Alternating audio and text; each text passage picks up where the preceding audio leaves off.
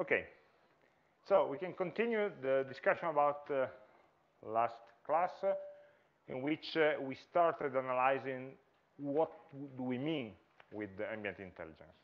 And we ended up with this sort of flow of information that includes these four main moments that now we will analyze one by one in more detail. So just to recap, ambient intelligence requires being able to sense the environment, so having some sensors, some way to connect to them, some way of analyzing the data coming from the sensors, and taking decisions on top of the data collected and on top of the information that we have. And finally, these decisions should be turned into some concrete act and action onto the environment or onto the devices present in the environment. And all of these interacting with the user, because the user is actually the one that causes the change in the environment that will be sensed, and the one who will be perceiving the actions that we do on the environment. So if the user moves, then the light changes, for example. The user changes some information about the sensors, and the system will change some status on the light, some color, some intensity level, or whatever, and the user will feel that. Okay? So these are the main four elements that are continuously looping in an ambient intelligence system. Sensing is a very wide topic and area. There are sensors for everything, nearly, or actually for everything, depends on the cost, actually. You may speak about a single sensor, so one device, or more often a sensor network. So a set of different sensors deployed, installed in various points and locations in the environment that are connected through a network, a dedicated network that is used for collecting the data, for getting data from the sensor to some centralized points to compute or store or analyze the collected data. Sensors may be independent. A single device, like, for example, that item up there on the ceiling, is a smoke sensor. It's a device with a specific function that is connected through some wires to a central control unit somewhere that analyzes all the information for all the smoke detection sensors that will give information whether there's a fire starting up in this room or not. Okay? That couple of devices are also independent sensors, independent individuals, so that they do that specific function. They are there to measure the temperature of this room. So they are thermometers sensors. They get the temperature in this room that can be used, that will be used to control the heating and the air conditioning in the room itself. Okay? But in many other cases, sensors can also be embedded. So if you have a smartphone in your pocket, it will track your movement with the accelerometer. You will track your position with the GPS and the compass, and will measure the light intensity level in the environment. It has some cameras, some microphones, and so on. So this is an example of one device with a specific function, but that embeds a lot of individual sensors. The ambient intelligence system may gather information from the, let's say, specific ad hoc sensors or from sensors embedded in other devices. Okay? It's all information that we may get. And these sensors may be installed in various points. May be installed, deployed in the environment, like those that we mentioned before, or on the body of the person. So something that the person, that the user carries with them. This it may be a device, even this microphone. It's a sensor that I'm currently carrying on my body. So if I move, the sensor moves with me. Okay? This is not part of an ambient intelligence in this specific case, but so you have these, let's say, various possibilities for how to sense a value, How to sense a value? Do I sense it through a sensor, or do you have a more complex device with sensors inside? The sensor is connected through a wired connection with wires like those, or in a wireless connection. Is it better to put that into the environment or on top of the person? Here in this table, you just have some examples of quantities, physical quantities that may be measured by different types of sensors. So we won't read the list, but it gives you an idea of the type of sensing and the uses. We can also go beyond what we usually see or use. For example, you may have something that, well, if you have a car, for example, there are newer models of the car that are able to sense whether some person is sitting in the car seats. And this information is used to activate or deactivate the airbags that will not be deployed if nobody is sitting. And it also we use for nagging the user if he's not wearing the security belt. Okay, bing, bing, bing. And so it's a type of pressure sensor that is used to sense a weight, whether a weight is present or not. Okay, so it will not be able to sense whether you are sitting or you are putting a bag on the seat, no? Because it only senses the weight. So it's not a people sensor, but it's a weight sensor in some way that can be used to detect people. So we also start thinking about what we want to measure from what we actually measure. We want to measure whether a person is sitting, but actually we can measure whether a weight, alive or dead, or an object, or a dog, is positioned on the seat. So we are not sensing the person, we are sensing weight. We may use this information for estimating whether actually the person will be sitting. So there is always a step of estimation, of guessing, of error, in interpreting the value of a sensor. The sensor gives you a number, okay, 32.7 kilograms. How do you interpret this number? Is 32 kilograms enough for a person? Maybe for a baby? It's up to us to interpret the sensor. Okay, so it's a separate issue from the sensing itself. Okay, here I just try to put up some example of sensors. I just browsed the internet and found one manufacturer of sensors. These are in particular wireless devices, so they go on batteries. And you can deploy them in different parts in the environment. Only one manufacturer has this whole set of different sensors to be deployed in the ambient. But if you take, maybe there are 100 different manufacturers, each with their own long list of different sensors that may be the opening of a door or a drawer, carbon dioxide measurements, anything you want. Sound and light, so whether there's some sound in an ambient or not, the temperature, anything actually. Whether you are using a door or something like that. So anything you want, there is a device for that, very likely. And also there is a new, and it's actually a current wave of body sensors. Sensors that they call them wearable sensors or wearable devices. Devices that you can carry with you, on you actually. You can wear them in many cases. And they can measure, well, they can measure quantities about yourself or about the environment in which you are. And they are very famous, those for example, sports. They can track your activity and your sleep patterns, whether you're sleeping well, whether you're running enough, whether you're burning enough calories and whatever. This one is for medical purposes. So it's to be put into the clothes. It's very small, for example, this one. And it can be put on your skin, and it measures some medical quantities about your skin, about your movement, about your health. And this information can be interpreted by some medical persons.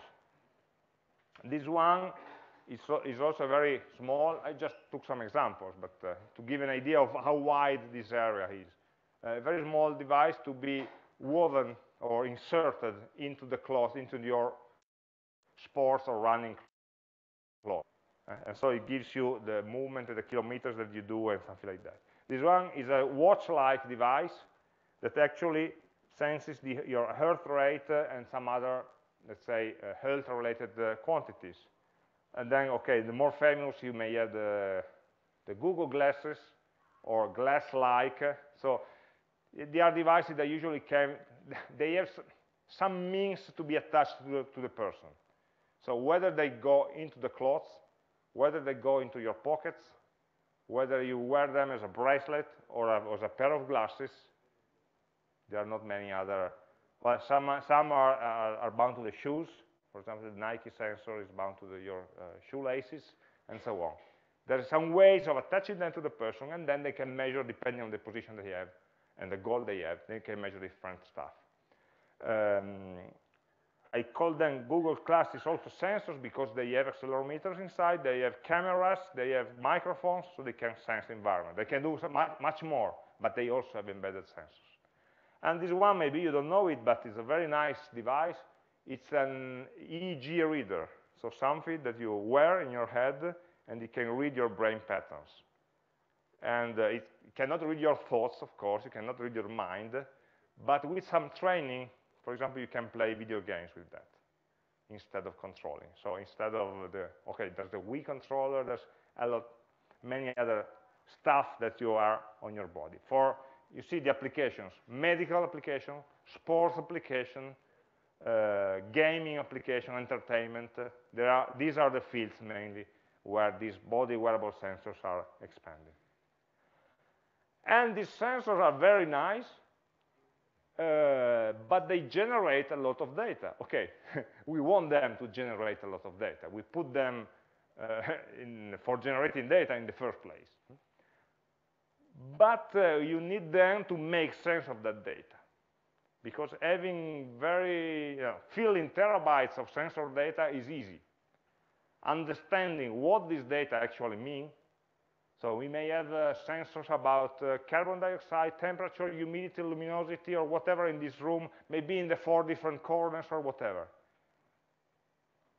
But then the question is, are you comfortable in the room? That's the information. Is the climate condition in the room okay or not? So you have a lot of information, but you need to make sense out of that. And it's not easy because these data tend to be very huge, so the big data techniques are often needed to analyze these very large sets of data. The individual values, the single numbers, are usually meaningless.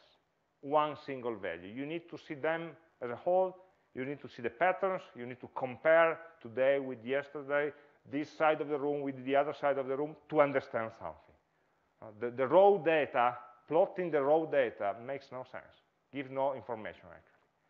These data are also tend to be very noisy.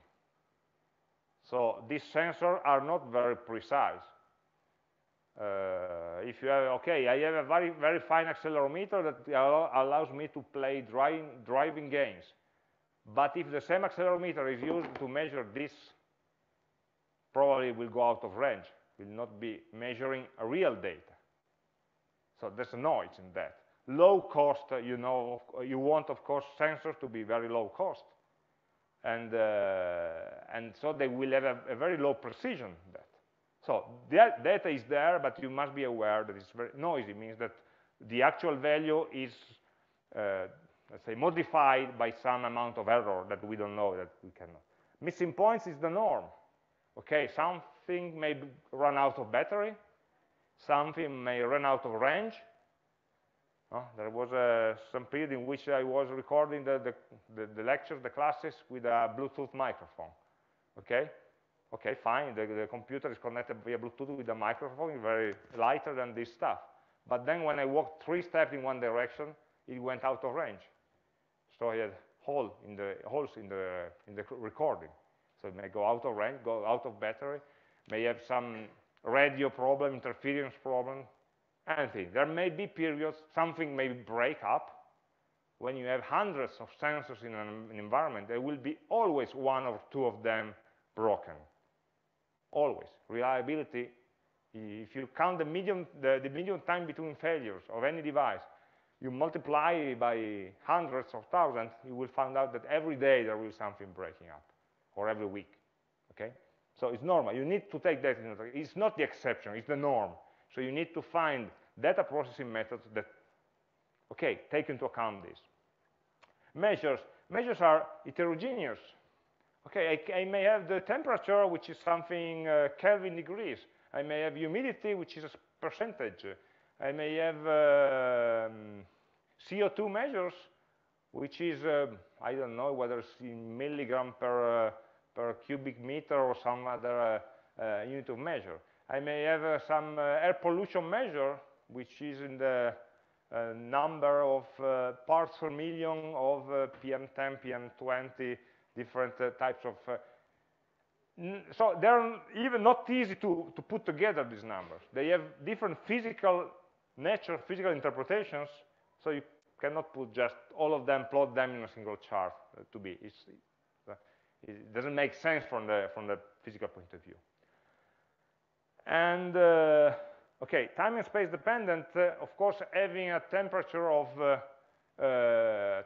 35 degrees at midday in July here is normal. We don't like it, but it would be normal.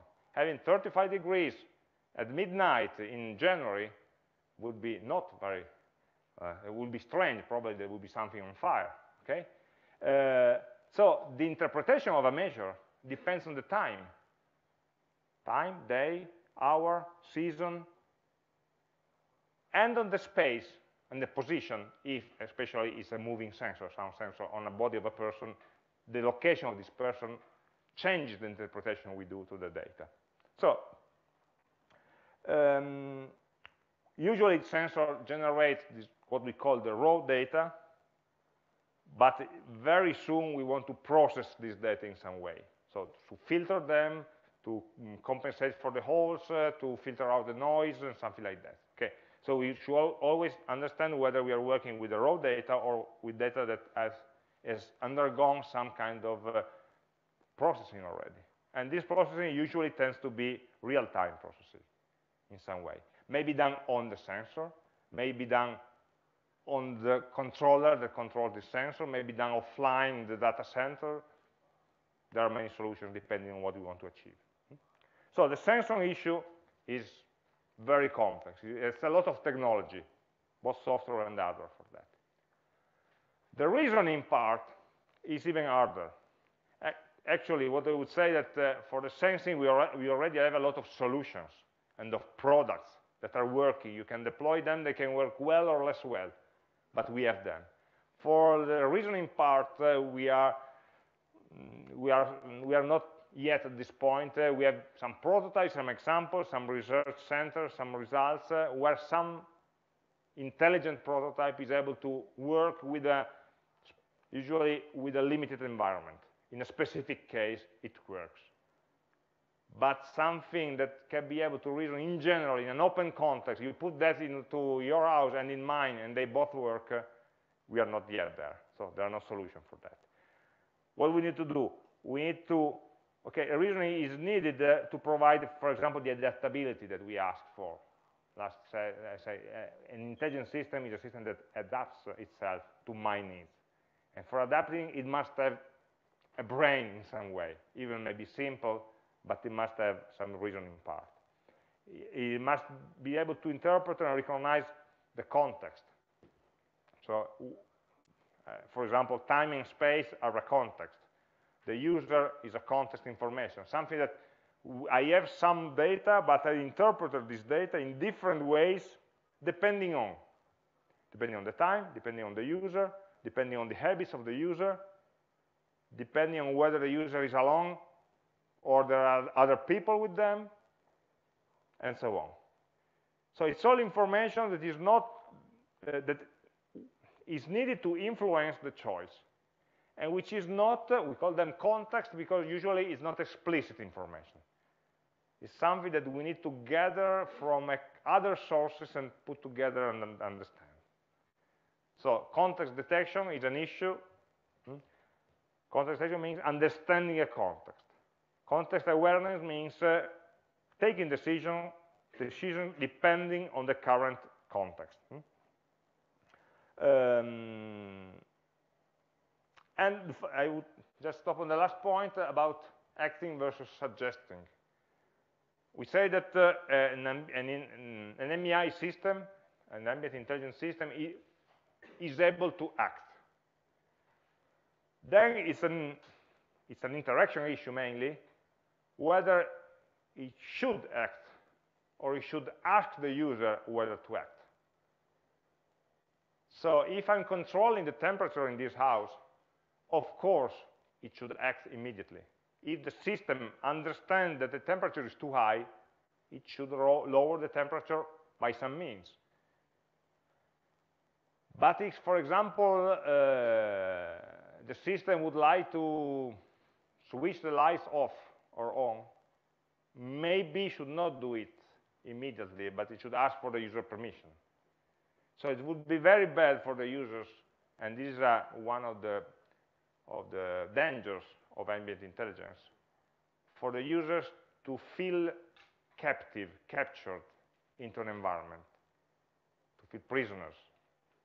Say, I am in a house and the house does whatever it wants, and I'm not in control. Okay? The user should always feel in control.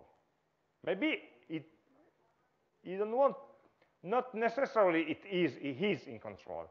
Maybe he's not in direct control, but it feels so. Again, I take an example for the automotive sector. If you have a modern car, okay, when you push your foot on the throttle, on the gas, you imagine that what you studied at school, it will open, will regulate the quantity of fuel which is injected into the engine. Okay, so we are imagining a proportional. I'm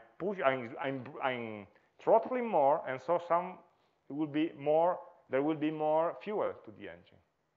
Or I'm braking stronger, and so the brakes will. But actually, it's not like this. Between our throttle pedal and the engine, there is an electronic system that decides how much fuel to give, depending on the condition, the temperature of the motor, the condition, and so on, and the command of the user. This is what gives, of course, the control of the emissions. So you will never be able to put full gas and have a lot of fuel at the same time at lower that will not be burnt. So the system will prevent that. So but you don't feel that. You feel that when you push, the car goes, because there's a good control system that is able to control the system. The electronics in your car is in control, but it makes you feel you are in control.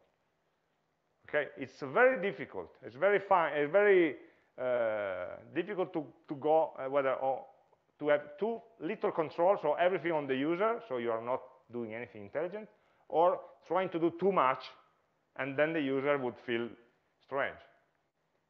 You feel that when maybe again, talking about the cars, when you use the anti-braking system. If you try to brake on the ice, you see that the brakes are refusing to brake. They don't. And so this is strange. No? It's not normal. You feel it. You don't like it. If it would happen every time, you would be very anxious when driving. Okay? You know that for security issues, and so you trust it. But your feeling is not of that. You are feeling not to be in control, and this is not like it. This is comforting in some way. Okay, so this is something that the intelligence of the system should not fight against the intelligence of the user. Not very easy to do. Okay, acting is easy, maybe even easier than sensing, because the type of actions is usually narrower. There are less types of actions that we can do than types of sensors that we may have. Acting means usually opening or closing a circuit. We need just a relay, and then it depends on what this relay is connected to, or give or more or less voltage or current to a circuit. The bottom line is always the same. And of course, it depends what kind of action that we do, what is the actuator, whether it's a door or an elevator or a light lamp or whatever. But the technology behind the acting is much simpler. I have this a couple of pictures of off-the-shelf systems for home automation.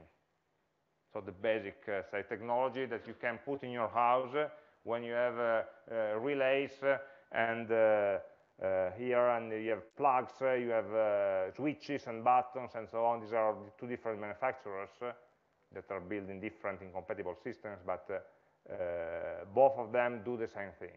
Can let you control your house with a lot of buttons and relays and a control system, which is embedded here, or what is that? There.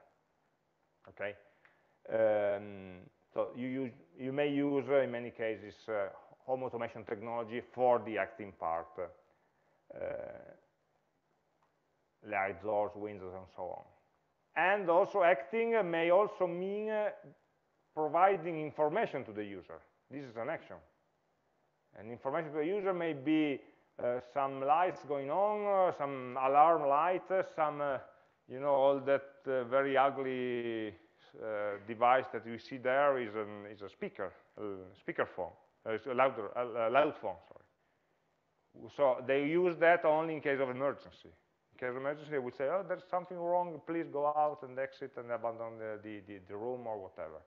So it's a way of acting, playing a recorded message, for example, or pushing a notification to your device, or ringing your phone, or sending an SMS, or whatever. And of course, one particular case of action is that mediated by robotic devices, but we are not touching them very much in this course. And the critical issues still interacting with the user. So the most critical issues are data handling and sensors, reasoning, which actually is not known as a solution, and interaction. Interaction may be in different ways. You may use the traditional fixtures that you have in your home. So you have a button like any other button in your house, but behind that button there will not be a wire, but a microprocessor that gets the signals and communicates with the rest of the automation system. You may have explicit traditional user interfaces, web interfaces, desktop, touch panels, mobile devices, or whatever, which is a more indirect interaction, because you are interacting with a computer that in turn gives the command. It's less natural. Or the natural user interfaces that nowadays are very common, especially in the gaming industry, where they can intercept your movement, your speech recognition, your gestures. You may gesting a device, moving a device, or making gestures in plain air. There are a lot of games that work like this. Motion tracking. Some games or some systems are already learning to understand whether you're happy or sad or whatever, or whether you are laughing. And so in some way, the interaction or your command, your interaction doesn't need to be with a computer that in turn interacts with the system. You may feel like interacting directly with your environment. If you do like this and the lights goes up, for example, it will not be a very comfortable gesture, but you know in some way in the back of your mind that there will be a lot of computers interpreting that. But you are not seeing them, you're not touching them, you're not feeling them. So it's what they say that by the disappearing computer. The computers are working best when they disappear from the life. So people are just interacting with the objects and with ambience, and they don't see the computer behind that. That would be the success of the interaction. This picture is actually a real one taken from a house in which they try to put a very lot of home automation. I would say a bit too much. in which, so it was not a very successful project, but just to say what danger you can do if you put too much technology. This picture was on the side of a door, but actually on the side of every door in that room there was something like this. These are normal fixture buttons that you find in your house, but for some way they are rotated of 90 degrees. So instead of being horizontal, the three, so that puts already a little bit of discomfort. Then they are of different colors, but actually the colors are meaningless. There is not a logical choice of these colors. So it's a bit of information that you take a while to learn to ignore because it's not useful. And you have 1, 2, 3, 4, 5, 6, 7, 8, 9 buttons in a row, in group of trees, that do different stuff. They control the lights, the doors, the windows. So after a while, they understood that people couldn't remember what every button did. And so they started to put very little labels here. This red stuff, when you see the slides, you can download them. You can see that there are very icons, small icons that tell, okay, this is opening this door, close the door, control the lights, and something like that. Very heavy on the user. So the user must go there. Okay, in your house, you just go and touch and light the door and switch the light on and then go further. You have to go, stop, look at the icons, think about what the icons mean, think about the button which is on the side of the icon and try to push it. So it will take 1 second or even more of thinking every time you have to do a small or little action. It's a big failure. And by the way, some people who were living in this house for some time, at the end decided to use a very low-tech solution. They put some Scotch tape on top of some buttons, say, don't touch this one, okay? Or they just wrote or colored some of them, finding, say, low-tech solutions to say. But actually, the people who tried this was a demo, a trial environment, is not.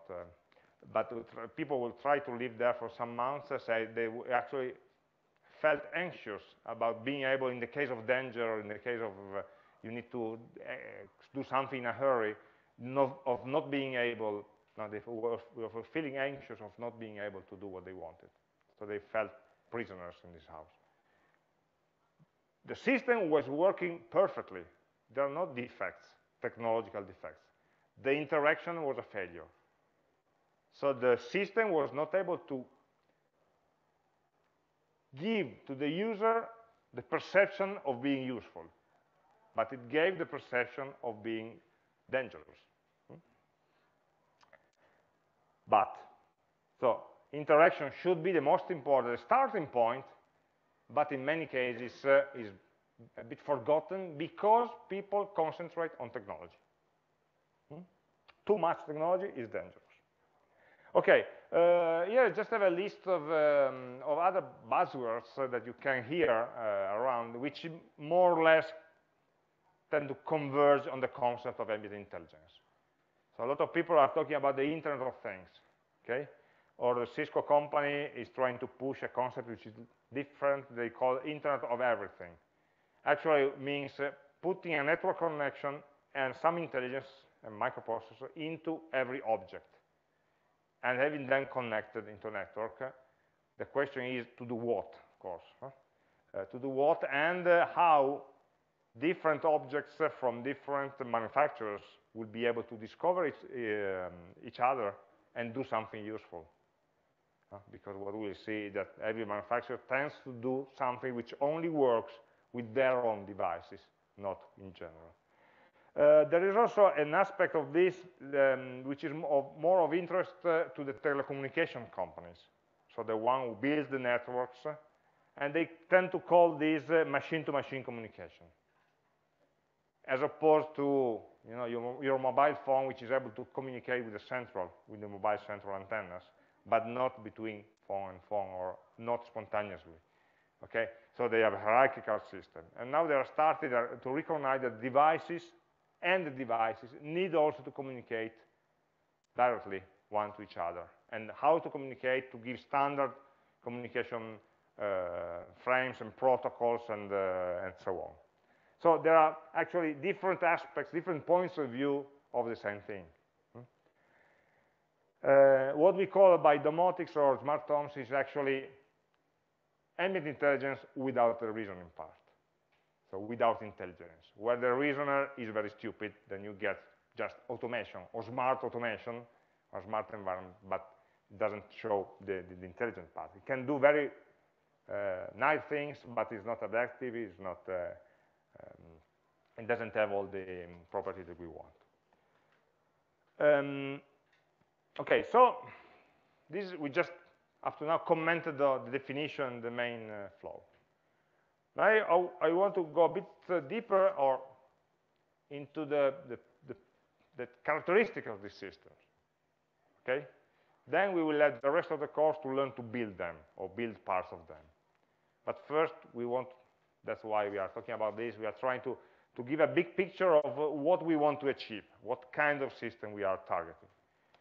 Where do we want to do today or in the future? Where do we want an ambient intelligence system or intelligent ambient to serve us? Well, the environment, the term environment or ambient is very general. It may apply to homes, it may apply to buildings. There may be private building or public buildings. It may also apply to open spaces. Okay, you can make the whole outside intelligent by putting sensor and something even in the open air. Okay, it's always an environment. It doesn't need to be closed. Of course, in the open is more difficult for mainly the reliability of the devices. And the type of application is very different. I try to give a sort of an overview of the main types of applications as a mind map. So I try to gather on the left the locations, the types of places, and on the right the type of applications. So the places may be homes, call them smart homes, where you can see, for example, existing solution. OTS stands for off the shelf, so something you can go and buy. You can get smart homes. They will not be very intelligent with the existing solution, but the automation is already working very well. There can be new smart devices. There are the smart TV and the smart fridge and the smart washing machine. You can go, if you want to go to a shop and see, there are a lot of appliances, for example, that are called smart in some way. So they do smarter things, but mainly, in many cases, they tend not to be connected, not to be integrated with the rest. Okay. The same you can do in the office from two different points of view.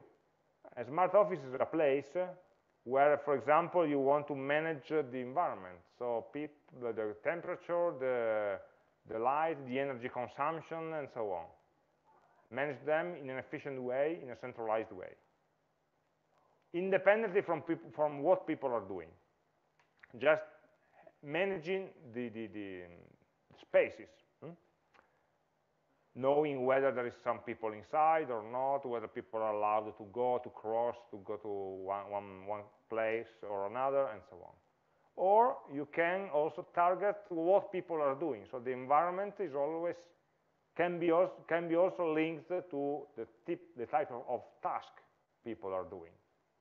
Okay, so in that case they become more specific, but they can allow people to be more efficient in their environment, in their work. The same goes for the industry. And you can always target for example, smartness in the smart industry or smart factory, as they call that sometimes.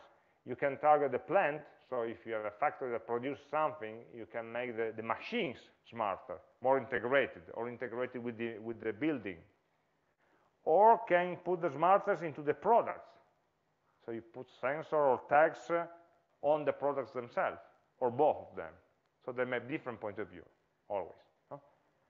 And some examples are also in, for example, the supermarkets or, say, shared spaces. These are not public spaces, but are spaces shared by a lot of people. And again, you can do that to have a more efficient or intelligent product handling.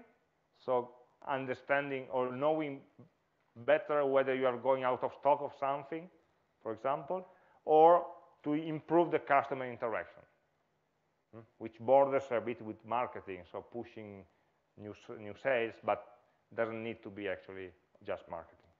So these are type of where do we find these applications, and what kind of applications? Well, for example, one big area, very big area, and with strong economical importance is, for example, health.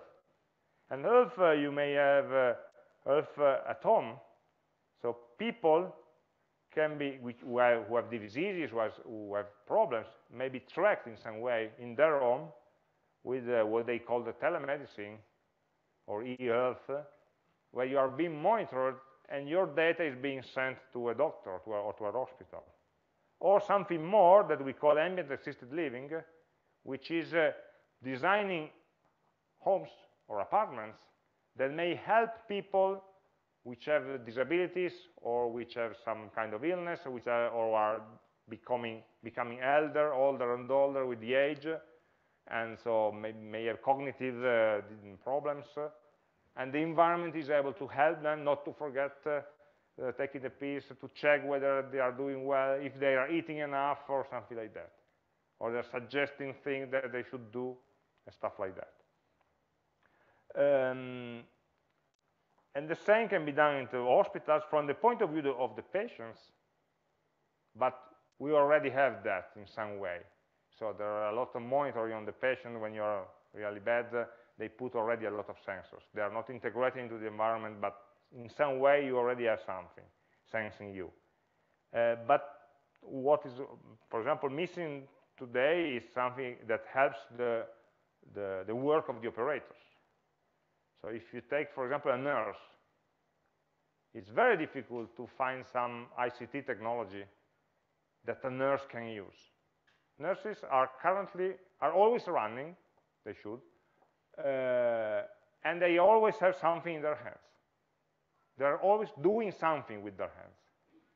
You cannot say, okay, but if you have a nice application, whether you can say whether the patient has got the medicine or not.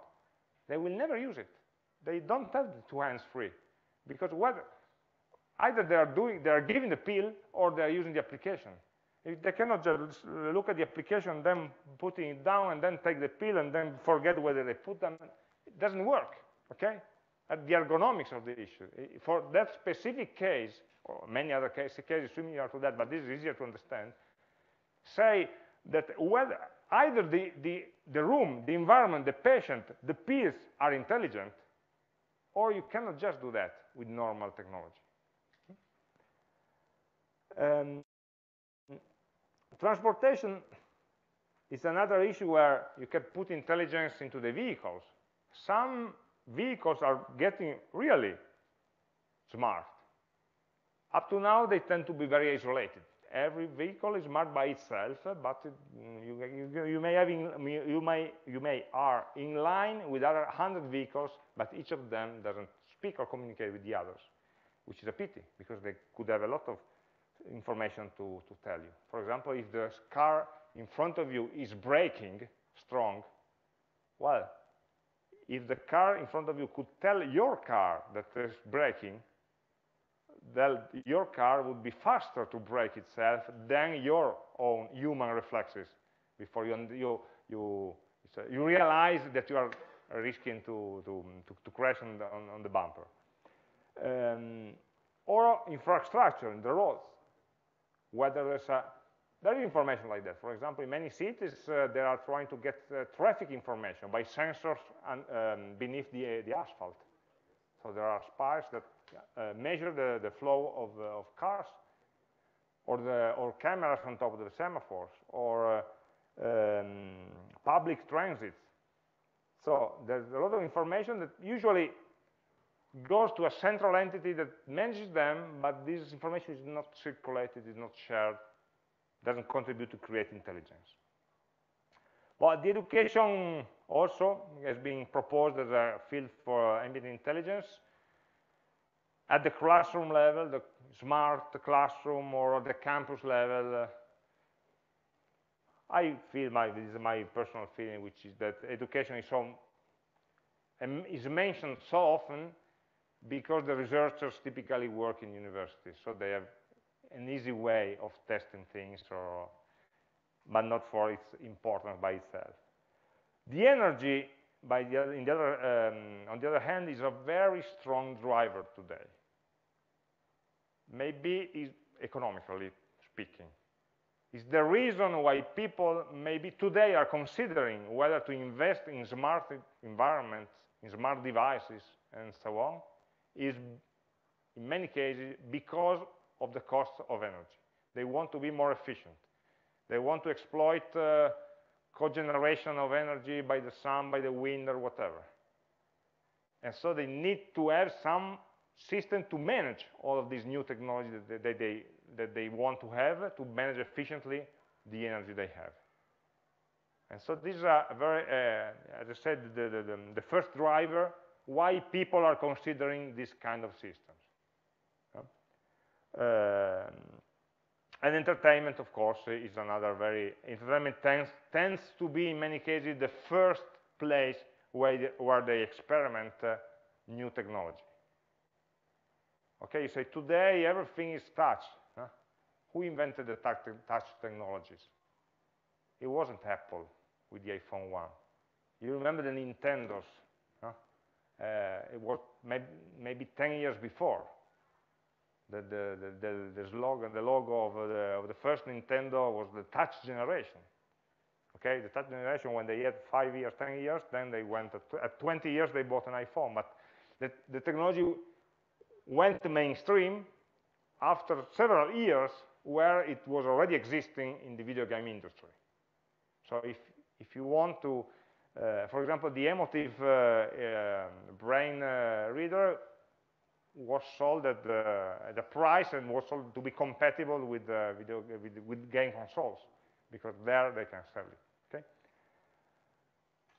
This is what we say. So I try to make a very short survey of what you find if you read some papers or articles in the topic. The question that always pops to my mind when I see some examples, some case studies, but okay, but is it intelligence or is it just smart? Meaning smart means something that works well, but works in a deterministic way, not very adaptive, or very, say, pre-coded way, not flexible. Do you know this? Nest. These are very nice examples. Well, it's not an ambient intelligence system. It's just one device, okay, that pretends to be. But it's a thermostat. Something that you can put in your house to regulate the temperature.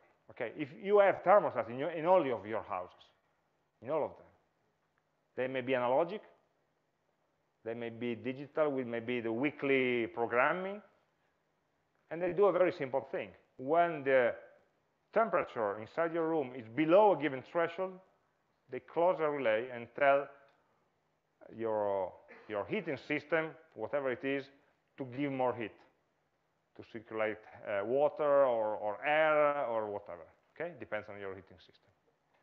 They understood an opportunity to say, okay, let's make a thermostat which is intelligent. And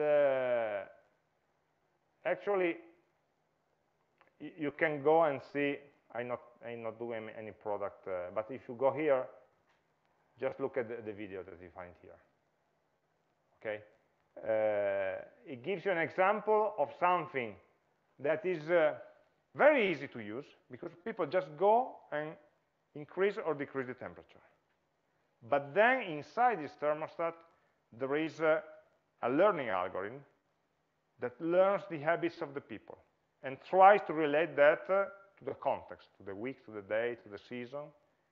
and it says it's always learning your habits, and so by night it lowers the temperature by itself, and so on. It has a set of behaviors that can be personalized without programming. You don't need to fill out a form or whatever. You just use it, and then it learns how you use it, and then it anticipates your needs. Okay, and it's beautiful. It's very nice from the design point of view. It's not an ugly stuff. It's very square and big and protruding or whatever. It's a design object, which is one of the strengths of this device. Okay, so I think it's a success because it combines the ease of use, the design, and the intelligence in that specific function. Of course, it's just a thermostat. Okay, if we could have a full house of devices that are well designed like that, I would appreciate it. There is one limitation, for example, which is that you cannot interact with that. There's of course an app by which when you are out of home you can control it, but you cannot build your own application. They don't publish an API for which you can program it. So it's a bit closed as an approach. Many approaches are closed. By the way, they got a lot of money from Google for this project. It's an independent company that was bought by Google very recently. Okay, as the application area, to try to broaden our mind. Okay, next week we will ask you, propose us something. Try to come up with ideas from different fields. Okay, then we will try to take these ideas and scale them down to something we can build. But we can build a little piece of a large vision. And so these are, I'm trying to list here, what are the features that would be necessary for calling a system actually intelligent or intelligent ambient. What are the characteristics, the features that are in some way implied by the definition of ambient intelligence? We already mentioned some of these, but a lot of literature or papers mention these 6 adjectives. Some of them, we already mentioned them, okay? It's not new. It's a systematic way of saying, okay, let's make a checklist of 6 points. Let's try to score a system or an idea on these 6 points. Maybe some ideas, some systems are stronger in some of these points and less in others, but these are the dimensions that should be all of them present in some way. An MEI system should be sensitive, responsive, adaptive, transparent, ubiquitous, and intelligent as much as possible. Well, sensitive and responsive is one way of calling the sense and act phases. Sensible is being able to sense the environment, to sense the occupants. It may be trivial, but sensing the occupants is one of the most difficult things to do. How much people is there in this room? How many people, sorry. How many people are there in this room? We can count, of course. But an easy, it's fundamental. For many, it's a context information which is very useful. Well, useful for maybe regulating the air circulation. If there is less people, you don't need to circulate a lot of cubic meters of air, because people are breathing less. If you have the full room, and so how can you know? It's an information that can be done to adapt in a more intelligent way the timetable of the schedule of the classes. Each classroom costs a lot of money to build and to maintain. And if you understand that the classrooms are not used to their full capability, it's better to change. That you can save a lot of money if you optimize better the usage of the classroom, for example. It's not something for the user, but for the system it's very interesting. But we don't have any technology today to give this information in an easy way. It may seem a stupid problem, but there's a solution. easy to implement. There are many proposals, many are based on computer vision, so a camera that tries to see the faces, but then if you move from here to there, does it recognize that you are the same person or not, or if some person is hidden behind another? It's not easy, and then very costly as a solution. So, and even in house, or even recognizing which person.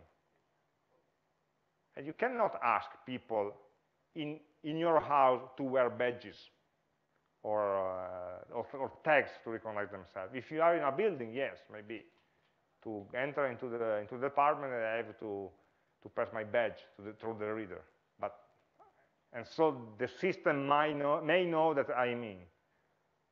But if two persons enter with together with me, it will never know. So, but in my house, I will never accept it. Okay. So even simple things about who is there and how many people are there are very difficult. And then from there we can go on. What are they doing? Are they doing well? Where are they inside the building, and so on. So a lot of information that we need to get. We would like to get. And of course, we need to be able to process this data. Sensitive. Responsive is able to respond to user needs, of course. Responding to user needs in a reactive way, but also in a proactive way, as we said last time. And able to act on the environment. So responding to user needs means taking the decision. I need to close the door. Acting means giving the command for the door to be closed. So there's always a point where the decision has been taken, and then this information is given to a lower level system, a less intelligent system, to carry on the action. I need temperature to be increased. Okay, I change the setting in the heating system. And then it's the heating system who will control all the valves, the pumps, and all the tubes and stuff like that. It's not the brain, but it's the execution. Sensing and responsiveness can be very simply connected. So whenever temperature is higher, then do this, then command the heating, or can be connected through an adaptive mechanism, which is what requires the intelligence. So from smart to intelligent means that I need to have adaptivity in some way. It shouldn't be like every time I see this, then I do that. It should be something more complex. Otherwise, we already have it. We don't need to do research on that. You can already go and buy an off-the-shelf system that implements say, a rigid, specific, a pre-programmed set of scenarios or automatic behaviors. Adaptive means, first of all, able to infer a context. So understand in which context are we? Are we dining? Are we looking at the television? Are we working? Are we playing? Are we sleeping? Are we giving a class? Without being given this information explicitly. So inferring this information from the environment, from the sensing, from all this environment data, user data, historical data, what happened in the past, trying to find similar situations and see what the user did in similar situations from external information sources. Okay, it's not cheating if we look at the timetable of the Polytechnic to understand whether we are doing a class right now. It's not cheating, it's valid. It's data which is already structured, which is available. We would be stupid not using it. Or looking at my Google Calendar. Okay. If there's a reliable source of information, even if it's completely outside the ambient intelligence system, it can be used. It's very precious having this sort of links from the IT, from the information technology world, all the databases and so on, to the ambient.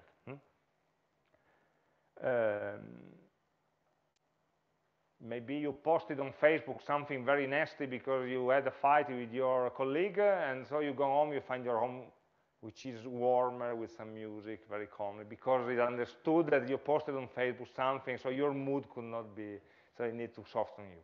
Huh? Wouldn't that be nice? And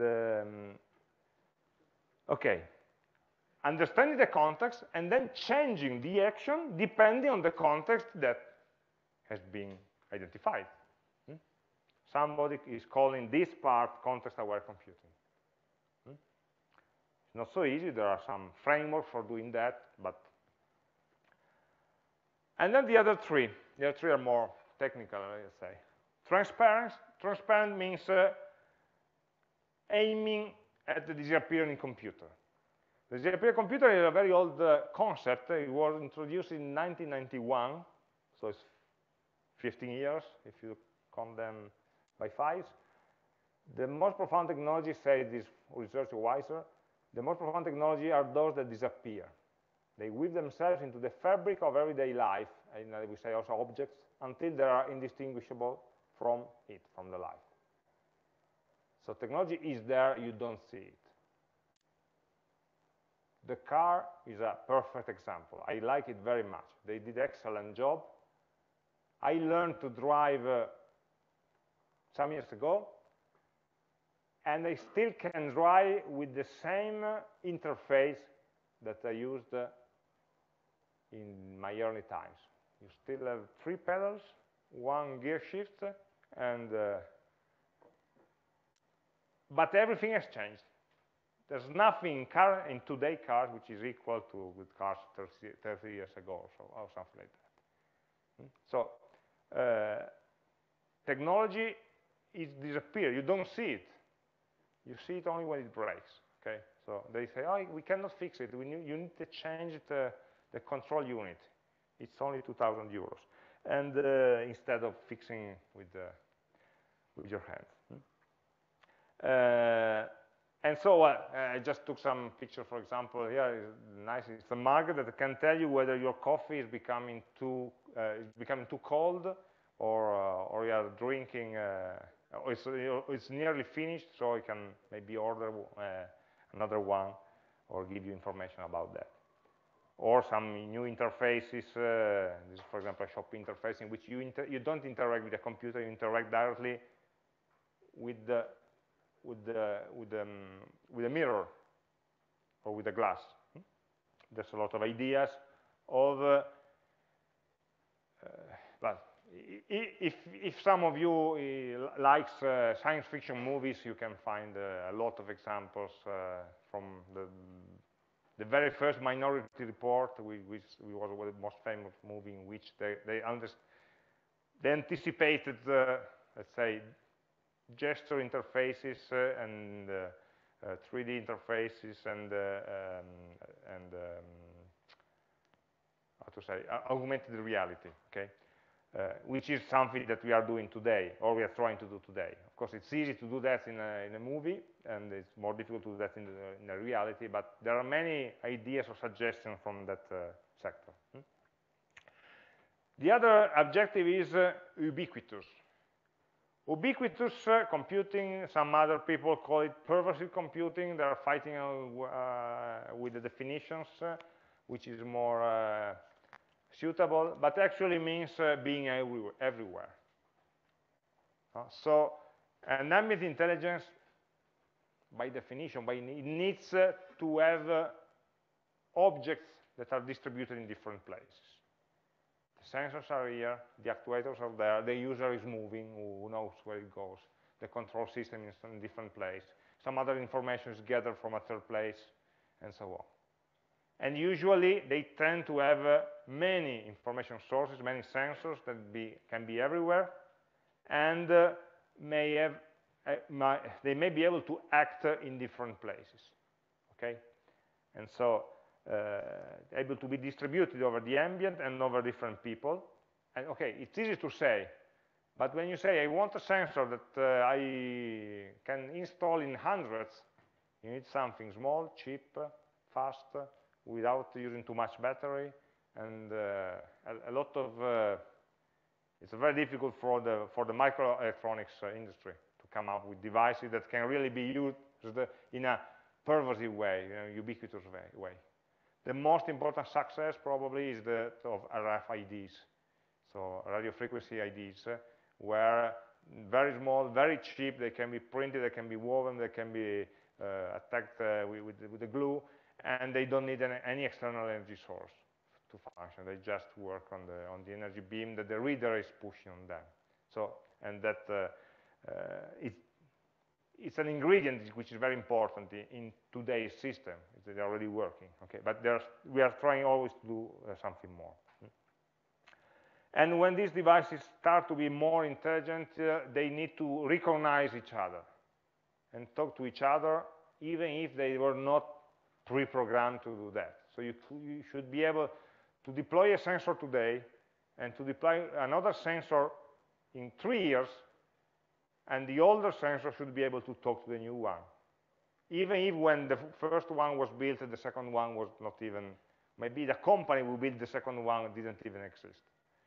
If we don't do that, we are failing for the users.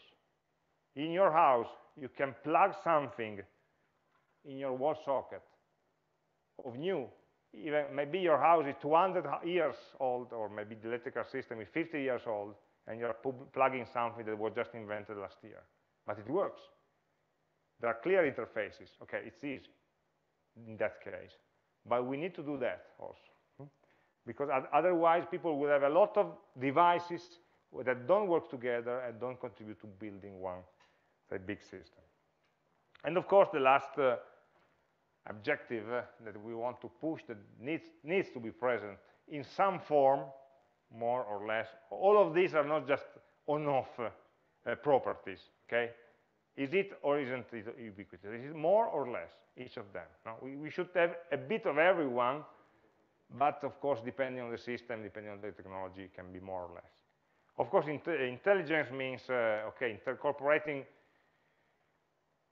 all, it can use all that comes out from the research in artificial intelligence as a computer science discipline in software.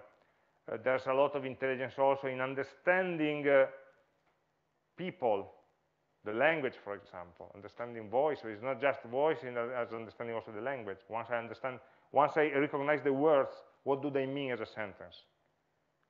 And what is the action that you should do after that sentence?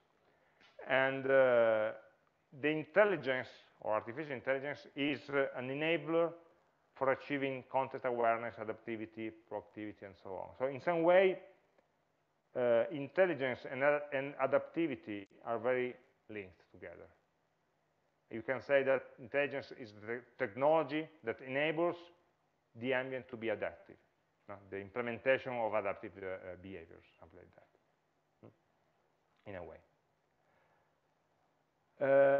Okay, I want just to spend the last 5 minutes or so in trying to have some pictures about the architectures of these systems.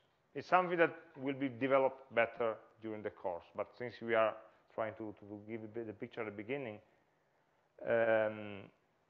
ambient intelligence requires complex systems. Complex systems are systems in which there are a lot of interactions between components of the systems, and not all the effects of all the interaction may be known in advance.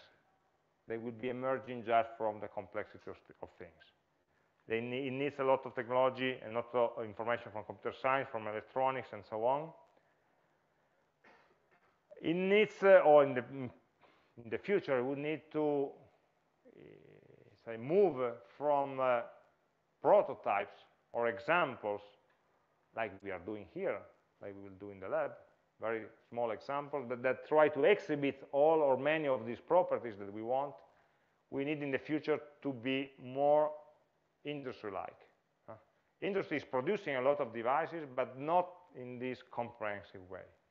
And that I will show a couple of pictures that probably will fix this idea better. And again, the role of the users should be more, as I discussed, than the role of technology. Okay, I will start from a simple example to understand how stuff can be put together. These just some pictures of home automation technologies that you can find if you walk around the Polytechnic and know where to look, actually. And this is a picture of some, not all of them, some of the standards that are being used today in home automation technology.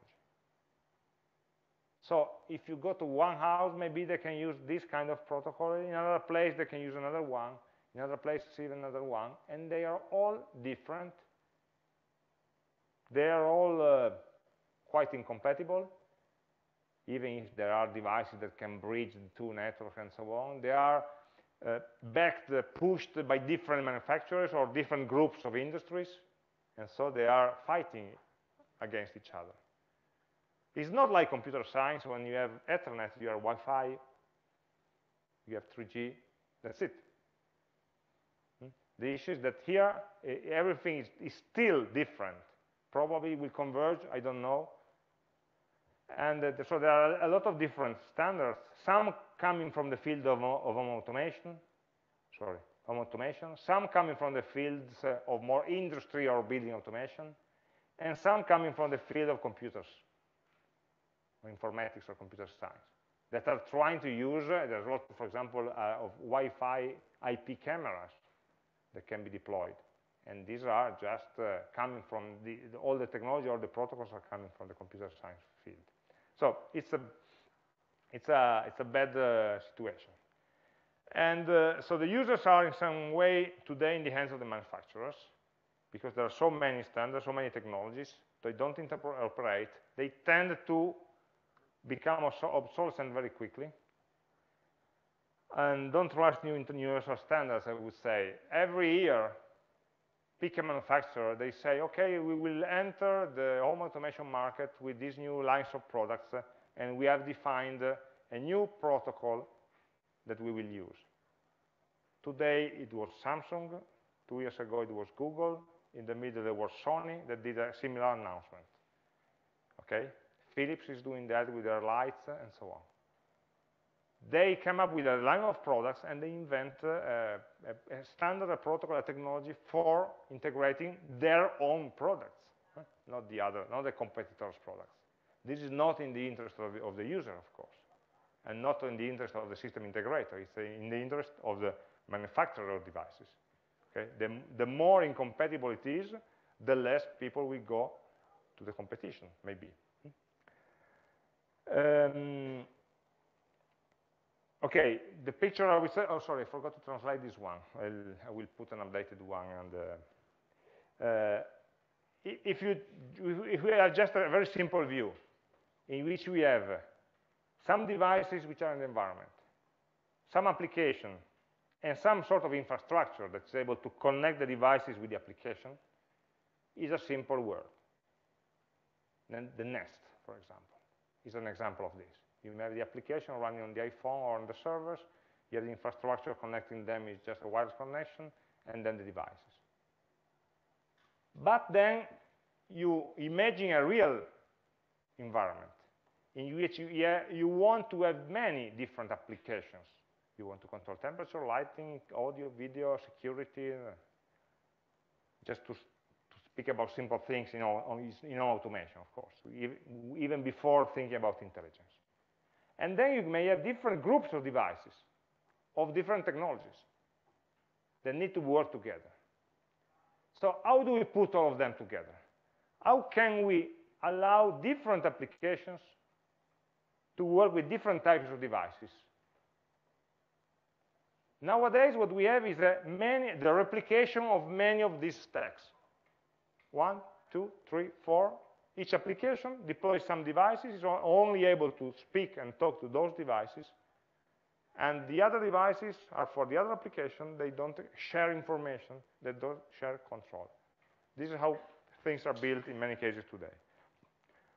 And to come up with this problem, to the solution to this problem, there are two easy and wrong solutions that I try to picture here.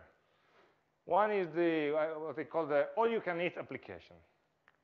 So you have many different type of devices or whatever, so you try to build an application that in some way eats the infrastructure. So in this picture, they may be separate. In this picture, you see that the application already knows how to speak to the devices, how to manage the devices. So this application can go with this device.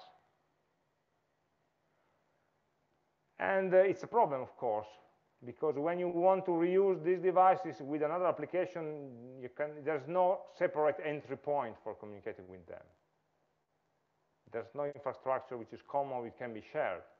And also managing this application is very difficult because you must have full control over a set of devices that you need to certify, to maintain, and people cannot use different technology if they become better. If in 2 or 3 years this technology becomes older, you need to change a lot of things because a lot of code of software in your application will depend on the fact that this device is working in some specific way. And if you change technology, you need to restart from the beginning. And the other is having a gateway for controlling the devices, which is very, very smart.